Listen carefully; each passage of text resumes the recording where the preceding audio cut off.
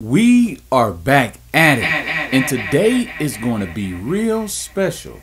We have an interview today, and I am going to interview my wife. Yes, I said my wife. Now, my wife is a woman of truth, okay? She gonna give you the truth. Yeah. And I'm gonna start off by questioning her. Question number one. Did I copy what I'm teaching from anybody? No, you didn't. All right. Question number two. Have you heard anybody else teach what I'm teaching? Not as far as I'm concerned. I mean, I've been watching your videos, and every time you do interviews, and what you taught me and our daughters, I mean, I never heard it from anybody else before. All right. Question number three. Now, you know we've been in the Israelite movement, and I shifted to Islam. How long you think that's been right now? About more than 2 years. Okay. And as far as I'm concerned, I mean, when we were in the Israelite movements, I saw and noticed and caught that they the ones who copy it of Islam. Everything that pretty much they do, it was copy out of them. That is correct. That is so correct. Because I noticed when Nathaniel would tell the men to use wipes when they use the restroom, I was like, wow. Also, how in the FOI, they have the women separated from the men, just like in Islam today. And also the drills and the marches, you know, that all was copied from Islam. And the Israelite camps today, doing those marches, that all originated from the FOI. Now, I'm going to ask you another question. Question 4. What do you think about the Israelite movement? Well, to me, first of all, I think they're copycats because before we joined them, you was watching videos from Islam and the marches and the way they teach and the woman on one side, the men on the other. And then when we joined Israel, the Israelite camp, I noticed that all they do there is from Islam. I mean, as far as I'm concerned, Nathaniel, or so-called Bishop Nathaniel, was in Islam before, and he did his own movement, which is called IUIC. And when the whole time we were there was about a year, I saw that they do everything from the videos of Islam that you showed me before, that you was watching before we joined IUIC. And to me, they're copycats, and they're really possessive. They don't let you have your own life. They just make you do whatever they want you to do. What if you want to do something, you have to check with them. They want you to ask for counsel. And to me, they're little puppets, with the strings being pulled every time they want to get out of the way and do something on their own. People cannot have their own lives and do whatever they want. They don't have freedom. IUIC is really controlling, and they call themselves Israelites, but to me, they're just copycats. They're not the real truth. They don't teach the truth. They use God's word and they twist it to their own benefits, and they translate it to their own benefits, and that's how people is being caught by that net. I didn't like it because I was just really uncomfortable every time we was going there, because they were not teaching God's word the way it was supposed to be teach, and they were not telling or teaching the truth. It was everything for their own benefits. Just to me, they're little puppets. Okay, now, far as going to the bathroom, explain that. How does that work? Well, going there, I mean, I felt like I was in elementary school that I had to raise up my hand to go to use the restroom, and they took the sweet time to let you go because they had to make sure other woman was not in there. I mean, like I said, it was really controlling. They control everything. The way you had to go to the bathroom, the way you had to speak. If you got to go out and have a family day, you had to ask permission for leadership and for them to approve it. I mean, everything's being controlled by leadership or so-called leadership. But that's why I say they're really possessive and controlling. I didn't like it because if you had to use the restroom, you had to raise your hand like you're not in elementary school, you know. Why you had to raise your hand? I mean, they were grown people. Why do I have to raise up my hand to go use the restroom? Excuse me. And I didn't like it. It's just so controlling. Okay, now explain to me the experience you had with your daughters on being searched. I didn't like it because, like I said, they're really possessive. As soon as you walk in, somebody has to, I mean, not walk in, but as soon as you come near the door of the building, security has to come out and make sure who is coming in because they got cameras everywhere. They're so insecure. They have their insecurities everywhere, all around the building. They have cameras. And before you walk in the building, a security person had to come out and see how many people was going in. And as soon as you go in, you had to sit down on the lobby and you had to wait to be searched. And that was so uncomfortable because the so-called sisters, they had to search you up and down, and you had to be touched on your private parts just to make sure that you had no guns or no weapons or knives or whatever to go inside the sanctuary or the so-called sanctuary, because nothing's saint in there or sanctified. I was really, really uncomfortable because my daughters didn't like that either because they were being touched and I was being touched. And even though you were there for, 14 hours in that school, they were just checking you around and putting you the timing to go use the restroom. So what's the point of you being searched on the front office or no weapons and getting checked all over your body like you're at the airport?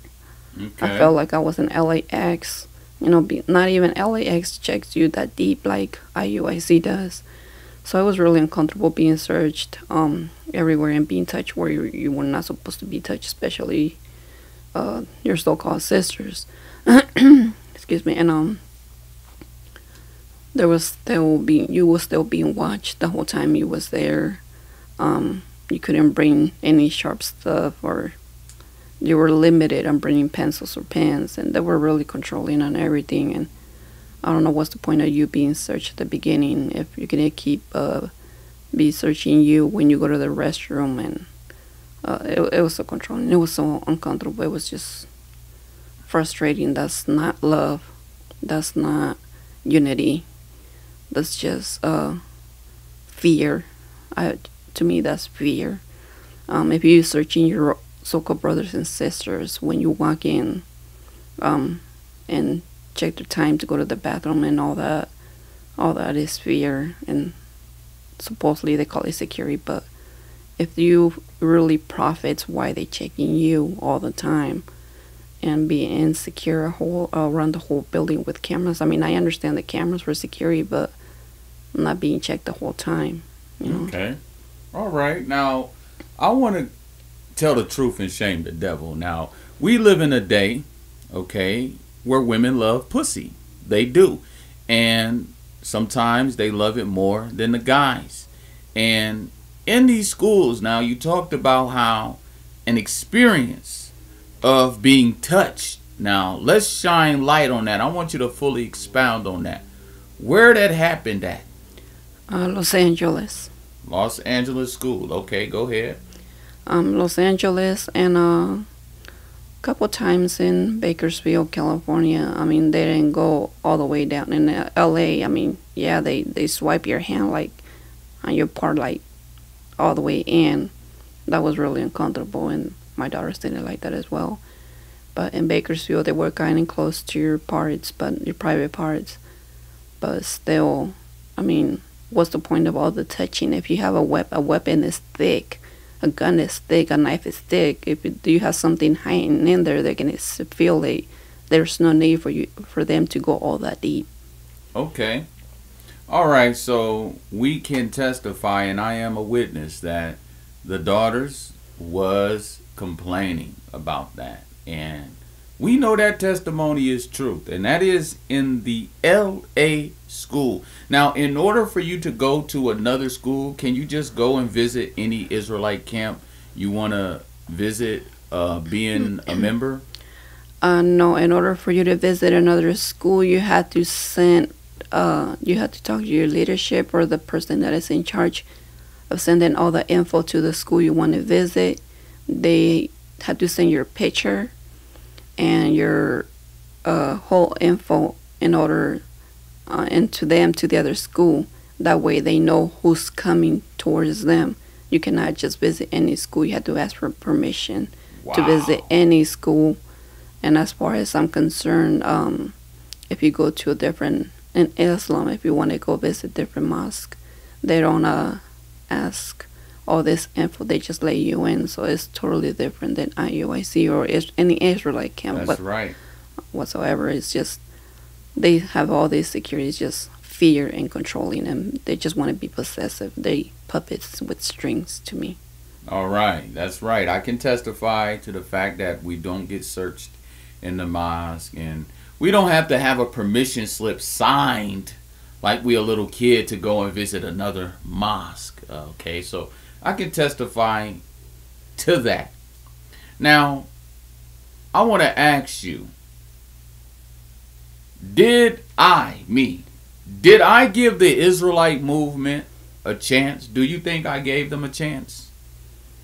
Well, we were there for a year, but it's not like giving a fully chance. It's just that, like they said, they testing you, so we were testing them. Like, not testing, but proving. They call this word proving. They were proving to see if you were like a real brother and sister to join their Israelite movement. So it's not really a chance thing. It's just they trying you out. It's just like I said, they're really possessive. That's not right. Okay, what I'm asking you is, when I started going there, did you think I gave them a shot? Like, how did I do there is what I'm asking you. When I was at the school, how did I behave or conduct myself?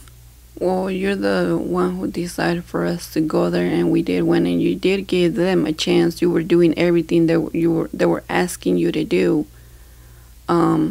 We was there like every time they had a supposedly high holy day. Which is not in the Bible that you're supposed to be doing that, because that's in Israel, not in USA. But they still do it just for whatever reason. They still do, because they're controlling you. They don't want you to have your own life and freedom. That's right. Yeah, we gave them a chance. We all there. We put our brick or help out around the school. We did everything we were supposed to do. Everything they asked. We were in order. That's what they say. You have to be in order. We were in order. We were there the days they told us to be there. We left the time they told us to leave. Every time they had any kind of event, we were supposed to be there, and if you weren't there, you would hear their mouth. They would shame you. But we were set. We were there the whole time, the whole year. Even though when the times you couldn't go on the high holy days, me and my daughters did show up. We were helping in security and being trained in security and in the kitchen. But all the Israelite movement is a joke. I mean, I regret going there and giving them a chance, because all the stuff they talk in the streets that they can treat you, they show you love, all that is fake, because they just want to drag you into it. They just want to pull you in And once you in there, supposedly with love, and once you in there, it's totally different. That's why a lot of people out here don't see it. I don't know why they wasted the time being in the streets with them, listening to all their stuff, how they teaching, and they telling you, oh yeah, you're my brother, I love you. That all that's fake. Me, by experience, you can hear by my own mouth that is fake. All right. So how you think I did far as the test scores and things like that? I mean, to me, pretty much you had not just because I'm your wife, but I gotta admit that the time that you was in there, I mean, you had more wisdom than them. I mean, they have so-called captains of 300 that they can teach 300 people, and the bishops and the officers and all that. Maybe I think all this stuff was just jealousy, because they knew that you had more wisdom than them. That you knew the word more than them. And that's why all that started. That's why you decided to leave, because all that jealousy, I mean, you know, the Most High is against that jealousy. And they would just, to me, you had more wisdom, period. You had more wisdom than any of the captains, even the bishop himself. You knew your word. I mean, you've been knowing your word for years and years, right before you met me. And you were on your test scores that they asked you to do. You was 100% on, but they were just being picky. They were just being jealous. It's a shame that they call you brother and sister when there's no real love in there. They're doing everything the opposite of what God says. But to me, you was on point in the test and had more wisdom to them, point blank. All right, all right. So another question. Now, this might be a little off topic, but the Israelite camps are Christian. You believe Jesus died for your sins, you a Christian. You believe Jesus died, period, you a Christian. Okay? You a Christian. You believe Jesus is your Lord. You believe that Jesus is God. You a Christian. My question to you is, how do you feel about Christianity? I mean, yeah, you just said it, and the whole year we was there, I mean, I didn't see no difference in Christianity and Catholic Church. I mean, I grew up in a Catholic church by force because I didn't like going in there for some reason. I didn't like all those idols all over the church, because Christianity, they don't have idols but in their churches, but they still Christians. I mean, it's the same thing. And when we joined the Israelite camp, there was, to me, to be honest, there's no different. They say they're not Christians and stuff, but they worship Jesus. They think that's what they believe, that Jesus did die for our sins. And even the so-called Bishop Nathaniel said it so many times in class that Jesus was the Holy Spirit, and they keep saying that he's the Son of God. All this stuff is just, all that stuff made no sense to me, because if you're reading it, the Bible, that's not what it says. They, like I said, they interpret God's word to their own benefit. That's how they're dragging people in there. But as soon as you go in there and you're there for a while, you realize that they're twisting God's word, and they're not the people out there in the streets. They show you that they are. But to me, Israelites are nothing but Christians. I mean, their name says it, IUIC, Israel United in Christ. It doesn't say IUIC, Israel United in God. It says Christ. Yep. And since you elaborated on how the Israelites camps, however you put it, Israelite cult camps, they Christian. And my question to you is, right now, today, if you was to meet a Christian on the street, what's the first thing gonna come out their mouth? Jesus. Jesus, Jesus. Is they gonna say God bless you, or they gonna say Jesus loves you? No, they say everywhere it has Jesus loves you written all over. All over. Okay, so we're getting down to my last and final questions. Now, do you hear online or on YouTube anybody exposing Paul? Not really. The first person I hear exposing him is you. I mean, when we've been having a or studies, you're the first person. And like I said again, not because I'm your wife and God is watching, and He knows I'm not lying, but I never heard anybody teach up going against Paul and stuff but you. Okay.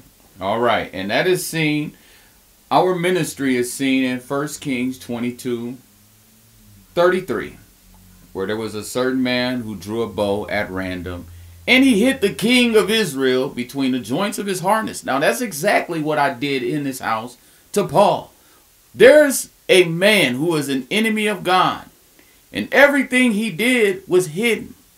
And there came someone who spotted him out and took him down. That's why when you look at the P, when you look at that logo on the screen, you see the P, you see people aiming his arrow at Paul, which is opposite, and it's tilting down with the arrow stuck in him. This ministry is exposing Paul, and that is the real gospel, because Joseph said, unless you bring me Benjamin, you will not see my face no more. Now, I want to go to the last and final question. And I would like to thank you publicly for being my support. Every day I'm doing exhortations. Every day I'm up in the studio. And you never complain. You never gripe. You never want me to spend expensive, costly gifts. You don't want me to put my money on you. You're just simple. And that's one thing I love about having you as my wife. You're quiet. You know your place. And you've never once given me a hard time about spending time doing my exhortations. There's sometimes I don't even get to spend that much time with you because I'm up here giving the word to the people. Regardless if they hear or they don't, I'm still spending time with the Most High, spreading His word. Now, my last question is, we've already answered it, but I want to answer it for the record because I don't want no copycats. I know people copycat, and I know people steal. So my question is there anybody you know helping me teach what I'm teaching? Before I answer your question, I wanted to make a statement. You don't have to thank me for that. I mean, I'll be a foolish woman to be mad that my husband's up in the studio all the time doing God's work. Only foolish women get upset because their husbands don't spend quality time with them. So that won't make me a foolish woman to get mad because you up here doing God's word. God is first and top priority over anybody and over anything. So you don't have to thank me for that. God is first than me and then anybody else. So you don't have to thank me for that.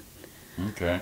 But no, to answer your question, no, I didn't see anybody teaching you that. Because like I said, you've been on your word all the time. To me, you're a man that loves God's word and likes to seek. Like they said, if you want to know, if you want to find out stuff, you have to seek, you'll find. And you're a studier and you have a lot of wisdom on God's word. And no, I didn't see all these years that we've been married, I never saw anybody teach you what you know right now because you're a studier. I mean, yeah, the Israelites, they try to teach you, but they way. But that's the reason we out of that camp because we don't think Jesus died for us. We don't think Jesus is God's son. We don't believe in Paul's teachings, and the Israelites, that's what they go based on Paul's teachings. That's right. And to me, you're the first person who find that out. And no, to answer your question, no, and nobody has teach you that. You're a studier, and that's what you do.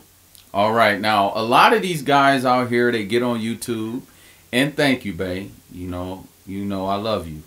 Thank you. Now, a lot of these people, they get on YouTube and they teach and they teach and they teach, but they don't have a lifestyle. Like, their life doesn't match what they say. In other words, their audio doesn't match their video. So I'm going to ask you a few quick questions. Just give me some brief answers. Do I have anybody running in and out of my house? No, no. Okay. Do I get drunk?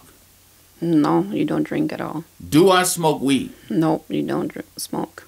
Do I chew tobacco? No. Do I smoke cigarettes? No. All right. Am I a TV head? Definitely not. Okay. Now, that's just to put it out there because, like I said, you know, it's one thing to get online and say a whole bunch of stuff. But a lot of these brothers, man, their life is totally opposite. Like in the Israelite camps, they was trying to give me alcohol. Mm-hmm. They was trying to give me shots on Friday, trying to give me wine, you know, on the so-called Sabbath day. Okay, they was trying to give me alcohol. And I never once, nor my wife, ever took any of their wine or any of their hard liquor. Because you know they say, bless the strong drink in the wine. You know, we ain't never had anything to do with none of that stuff. What's the difference between worldly? They do on the so-called high holy days. Yeah. They drinking, they dancing worldly. This nasty music that they play these days.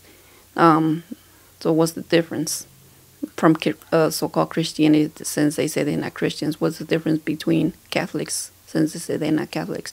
They dance, nasty music, they drink. Even on the Sabbath day, the Sabbath, so-called Sabbath's not even over, and they have a beer in their mouth already. Yep. And I know for a fact because I worked in the kitchen and I brought it up to them because I was told. That's right. The high holy days. Now, remember, when they was trying to tell us that we need to celebrate the Passover and all these things. Now, I stood up in the congregation and I said, according to the Bible says that you are supposed to celebrate the Passover in Jerusalem. Now, didn't I ask them that? And what did they say? Yeah, you asked the main leader of the school because that school has so-called high leaders besides their officers, so-called officers. You did ask in front of the congregation, and he said his answer was, yeah, that's in Israel, but we're not in Israel. We're in United States. And the high leadership, which is the bishops, decide where to keep the high holy days, where, when, and how is their choice, and we go for what they do and what they say. That's right. That's right.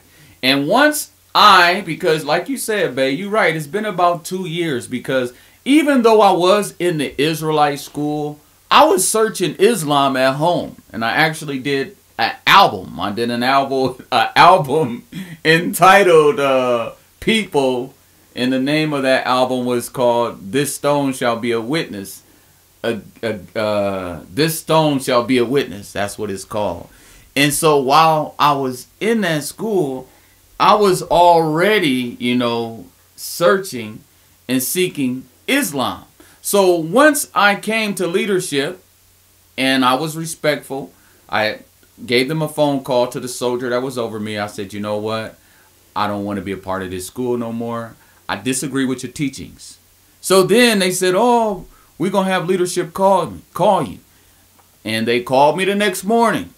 And, you know, I put the stuff on audio. Like, I got it audio recorded, okay? And the next day, the leadership called me. And, you know, I told them, hey, I don't want to be a part of your school. This has nothing to do with you. This is all about the teachings of Nathaniel. I disagree with them. And so at the end of the conversation, basically, they were saying, hey, you're not welcome no more until you repent. Now, I told you I don't want to be a part of the school. So how you going to try to put me out when I've already volunteered to be out of the school? Okay. And so then what did they do? They posted pictures of me and my daughters and my wife, and posted it on a bolo list, okay? Telling people to be on the lookout for us. Now, how did you feel about that? Well, first of all, I think that's against the law to put somebody's picture up without their permission, especially because one of the daughters is a minor.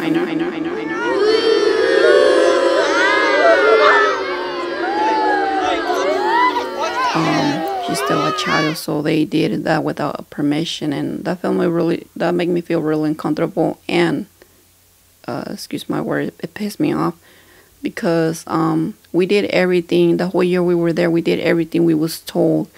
We never got out of control. We were not drinking. We were not dancing their nasty music. We were not putting up with a lot of stuff. We saw stuff that it's out of order, and we never opened our mouth to snitch or to say anything.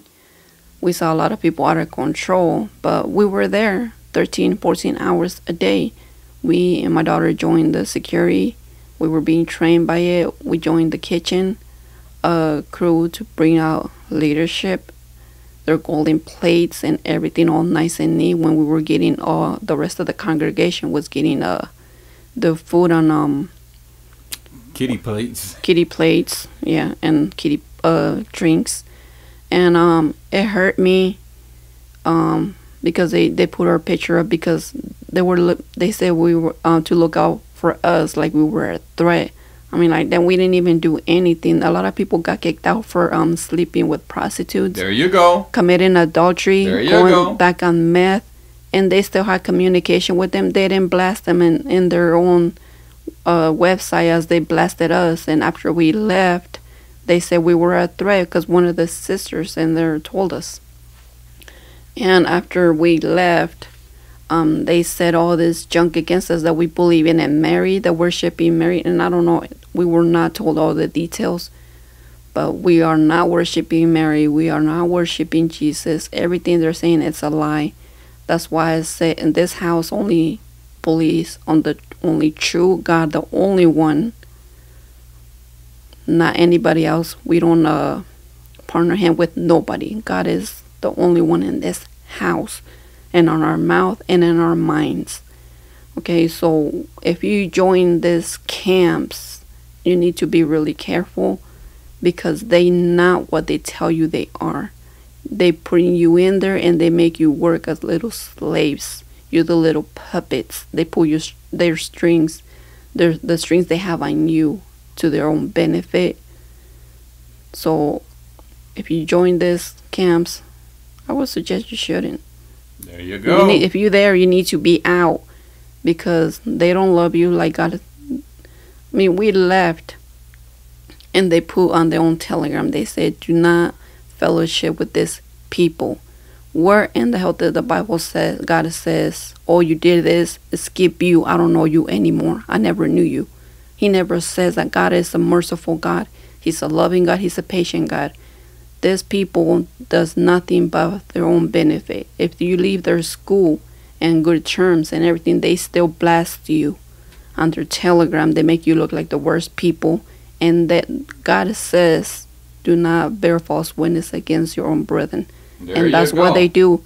They lie against us, and they call us our brothers and sisters. They lied against us, saying that we worship Mary and that we do this and we do that. They made a bunch of lies. And we're, by experience, we were told that's what they said, and that's a lie. We don't do none of that. So if you in this school or any IUIC school, I suggest you to leave, run. Like, run up out of there, because they fake, they're liars. They only love you for their own benefits with their teeth out. They don't really love you how they say they love you. They doing everything the opposite of what God says. And I was mad when they post our picture, especially with my minor daughter in there, that they make all these lies. And we were there all the time. They needed us, that we were there. We were giving, all my daughters were giving the so-called alms, $200, $300 for their school, or supposedly school, because we don't know where the money is going to. Just like Christian churches, we don't know where the money is going to, but you see pastors with the Doja Gabbana and Coach and all that. We know where the money is going. So there you go. IUIC ain't no different than Christian schools. They fake. They don't love you. They just use you for their own benefit. You just puppets. There you go. Now, isn't it true, and we're going to close with this one, isn't it true that Nathaniel called a Mexican person? Are you Mexican? You Mexican? Oh, yeah. When I saw that You again, tell me about that. What happened? excuse my language again, that pissed me off because I'm full-blooded Mexican, and he called this a Mexican brother who left his church or his school. He called him a wetbag. Okay, and speaks, and he calls black people niggas. So what kind of bishop? A bishop's supposed to be blameless. There you go. So why is he calling his own people niggas and he's calling Mexicans wetbags? I mean, Mexicans, between Mexicans, we can call each other that, but when a different colored person calls you wetbag, that's an insult. So that pissed me off because I am Mexican, and that really offended me, because that tells you that he only picks his own people and he's only in love with his own kind. And the Mexicans are the only ones. As a matter of fact, all the leadership, I don't see no Mexican up there. All you see is Puerto Ricans or blacks. Or Dominicans, not full-blooded Mexicans. So that tells you who he prefers, who he has to respect the persons, when God has no respect of persons, but IUIC do. And he called Mexicans wetbags, and he called us spigs, and that's an insult. And if you're still in IUIC, if you're Mexican, then I don't know what kind of Mexican are you. Because if you're Mexican and you heard your leader call you a wetbag, why in the hell are you still in there? You're supposed to have pride and get the hell out of there. Yeah, so, you know, that right there was a low blow. Like my wife said, according to Paul's teachings, the Christians are supposed to be blameless, and a bishop is supposed to be blameless. There is no way for you to call a Mexican a wetback. That right there, that should have been a red flag. Skip a red flag. That was a flare. That was a flare bomb. It was a torch. That was a torch. You were supposed to get ghosts. You were supposed to get little and get up out of there. Okay, so there you have. That's just the interview, and we still are expecting a full-blown interview, supposedly with one of my brothers, Mahudjin, and that's my brother. Shouts out to Ushereth. That's my brother. Shouts out to all my brothers and sisters in the real truth. Okay? Can I mention something else? Yeah, go ahead. Go ahead. And the other thing I didn't like about IUIC, how they blessed in Islam when the so-called Bishop Nathaniel, the main leader who started this, was in Islam before, and he's to copying everything out of Islam. How in the hell you can start your own organization and start blasting Islam? You dogging them Islam, Muslims, and all the stuff they do because they worship the only true one God, and you don't. You worship Jesus. So how you think God is gonna take your side from the Islamic? How you think God is gonna take your side when you're blessing the people who's worshiping only one true God, which is Islam? There you go. There you go. So there you have it. You know, I normally don't have my wife on, but today was a special, and you got to hear from somebody else the lies that are in IUIC and how they have been hurting people's families. You see, everybody doesn't get kicked out for drinking, drugging, and sexing. There's some people who just say, you know what, this is not in line with the Bible. This teaching I don't agree with. And they still give them people a hard time. Even though we ain't one of them brothers that's been put out, then come back, and then get put out, and then come back. We've never been put out for any of our conduct. We left. We left because we didn't agree with the teaching. That's right. And we still got put on the BOLO list. Okay? So there you have it.